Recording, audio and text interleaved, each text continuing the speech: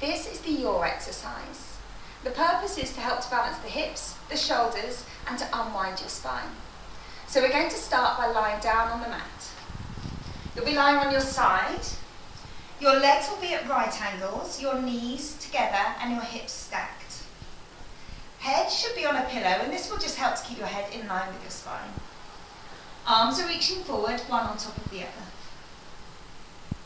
You're going to take a breath in as you bring the arm up to the ceiling, and as you breathe out, open it out towards the floor. Keep your eye line to the ceiling and avoid trying to look at the arm. You may find that your top knee lifts, so just use the free hand to keep it down. We're going to stay here for 90 seconds, and we're going to breathe in through the nose, out through the mouth, full, wide, deep breaths. When you've completed, you breathe in to bring the arm up and breathe out to return to the start position. Your chiropractor may give you the yaw to the right or to the left.